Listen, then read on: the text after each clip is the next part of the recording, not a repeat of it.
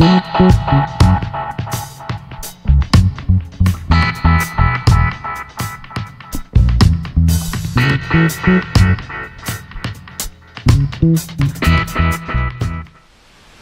Prospector Jack here of Appalachian Prospectors. Today I'm going to talk about what I carry in my backpack, my larger backpack for when I'm out prospecting, when I want to hike out in the backcountry, something like that. But I'll show you what I carry along with me, what I use. Okay, this is my backpack. This is one of my backpacks. I use a smaller one when I'm just panning. Sometimes I just want to get in, get out, you know, like if I'm going by a river or stream and I'm curious is there any gold there, I will stop and pan it. But when I want to do some actual production, I want to carry a little more than that with me, and I need a bigger backpack so I can carry my sluice in it. And I have a backpack sluice that I like to use for sampling, testing, and some prospecting where I can run a little more material, quite a lot more material with a sluice box. But this is what I carry with me. Here's my backpack. I also carry a bucket with me so that I can classify material, shovel into the bucket, classify material down so I can run it through the sluice. And as you see here, I have on the outside, I got my classifier. Basic half-inch classifier, which I shovel into. That goes right on the bucket. And I'll show you a clip of how I use that. Along with my gold pan.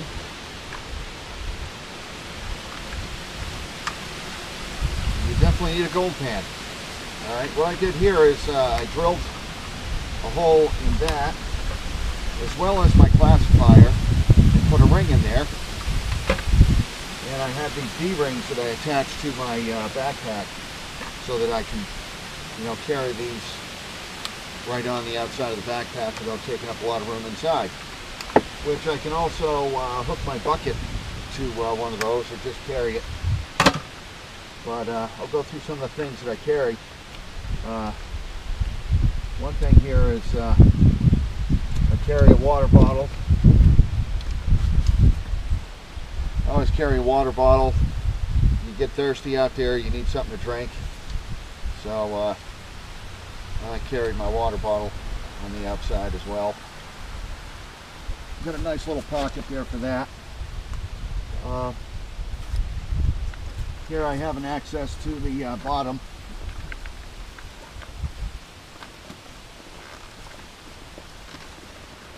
Just unzip that and I carry stuff in there. For one thing, I carry rain suit. You never know when it's going to start raining on you. I have a bulb that I use for crevicing. I'll suck water up, put it in the crevice, or put that down inside, suck it up. I can put a hose on the end of it if I want to make it longer. Carry that with me. Of course, I carry a little trowel. And let's spin it around.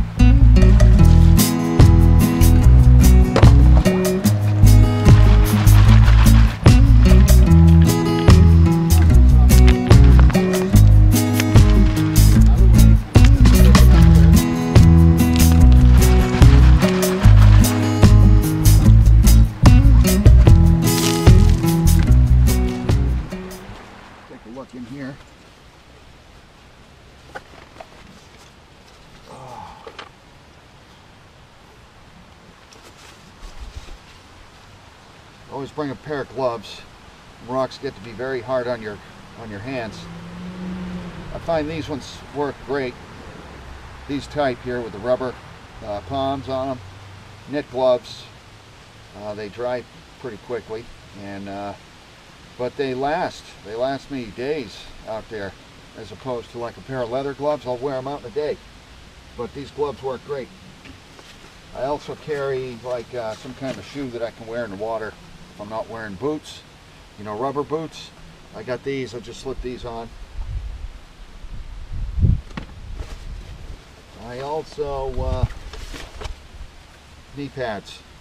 Save my knees for when I'm kneeling down in the rocks and stuff.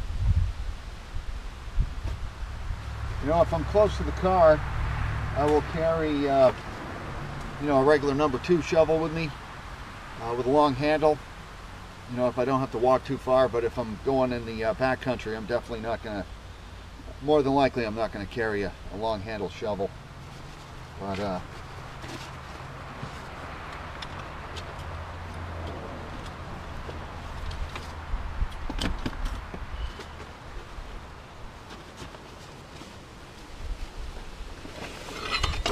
carry a crowbar so you can pry them rocks loose, pry them, you know.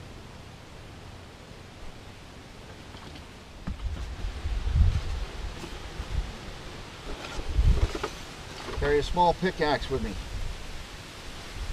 so I can break up the material. That comes in very handy, very handy.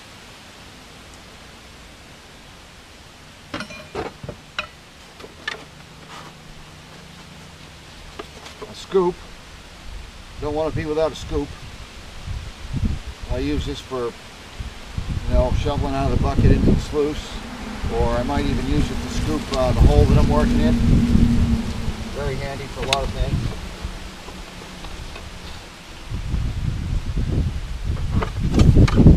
Of course, crevicing tool. If I uncover some bedrock, you know, cracks in it and stuff like that, I you know, use this here to scrape down into it, scoop out with this end, which I'll also use this to squirt water, maybe flush material out of the crack into the hole, into a pan, whatever.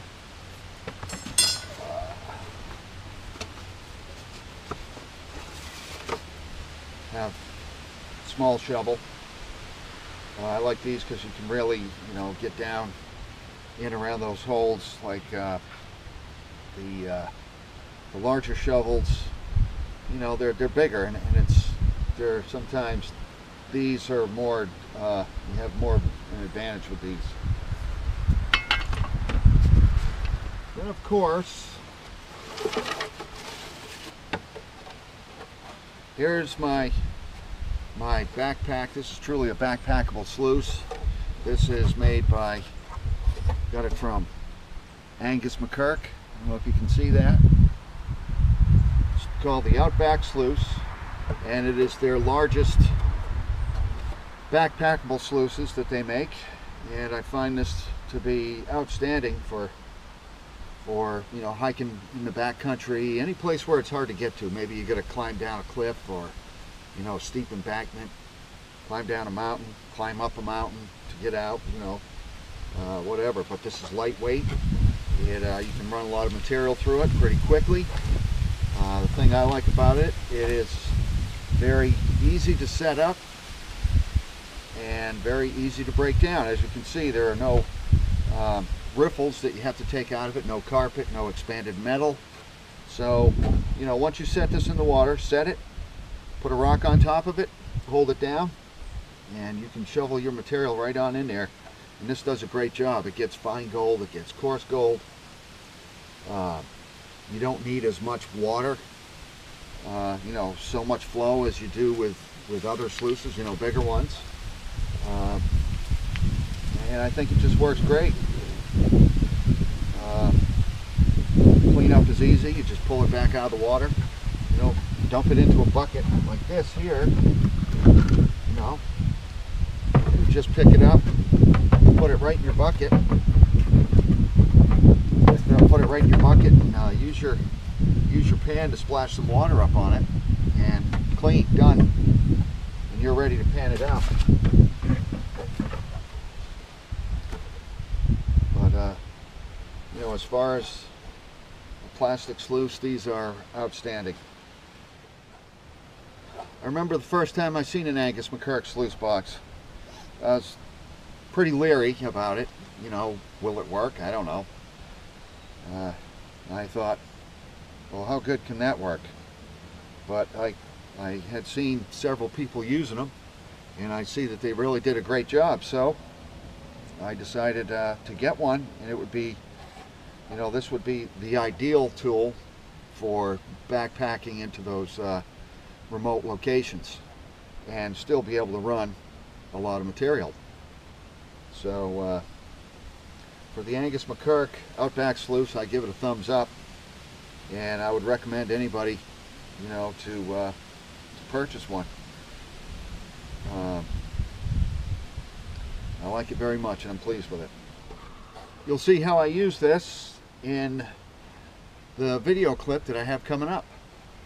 So check it out. Now we'll get out the sluice box and set it up, and we'll start digging.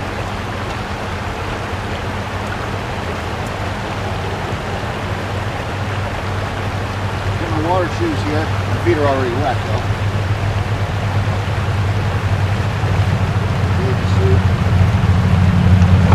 Watch MRE.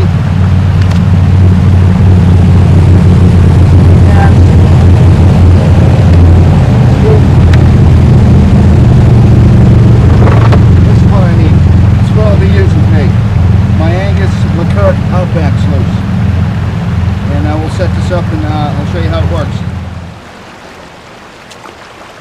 Alright, so I like the Angus MacKirk because it's easy to set up. You don't need a lot of water, so it can run good.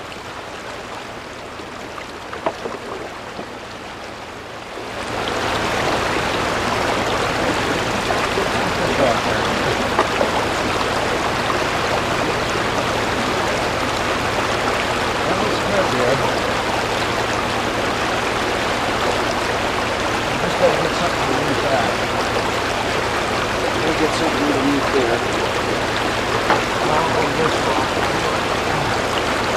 Or something. I'll find a rock. We'll find a rock.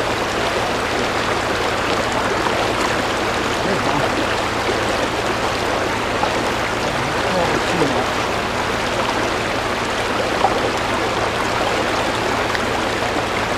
Let's see if I can get that on.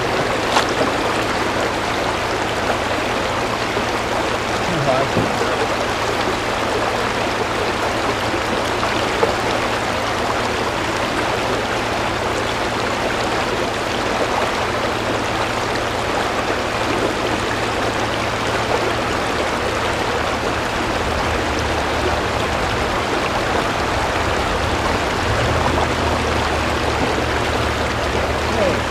Rock on top of it and hold it in place.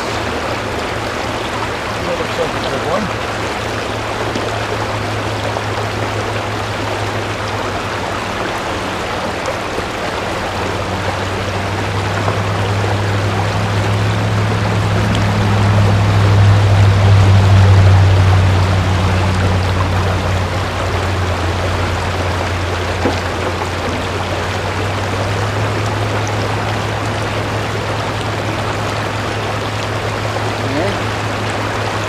Give her a test. Throw some gravel through it if I find a handful of it here.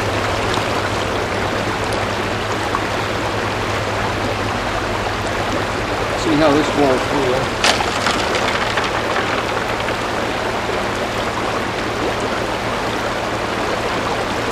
It's fairly decent. Alright. We'll give that a whirl and see what we got. Okay, so let's see how it's running.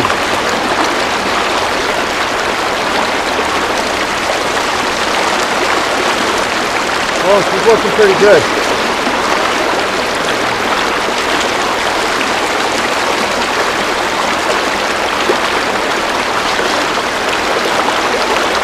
Might even be a little too fast.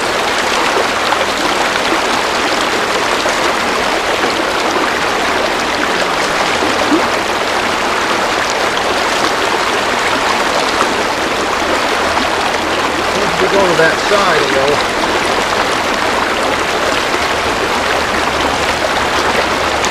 Let me get my foot out of there. Look at this rock over here.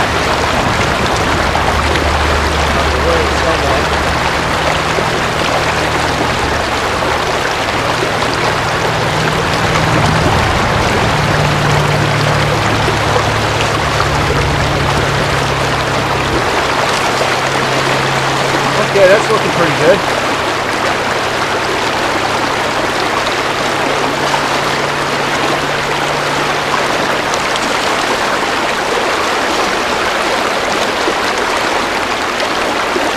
Give it a moment.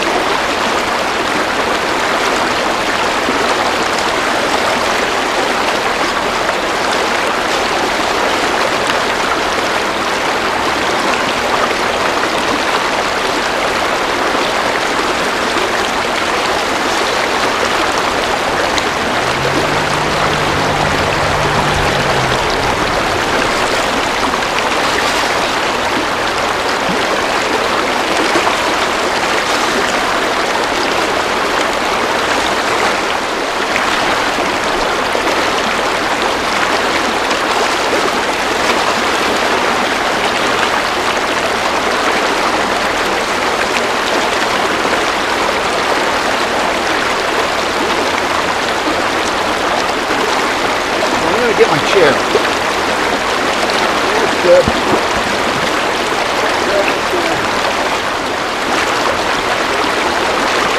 I can set my chair right in here somewhere.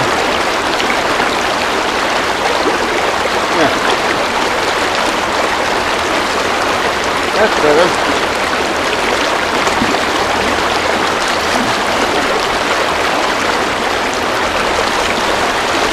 That's a little easier on the back.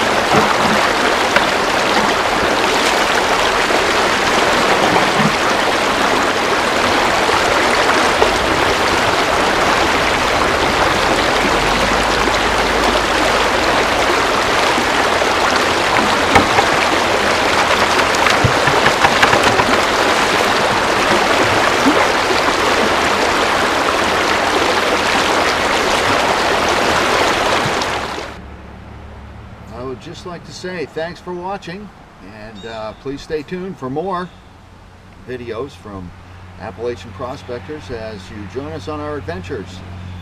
And please like and subscribe. Thank you very much. I will talk to you later.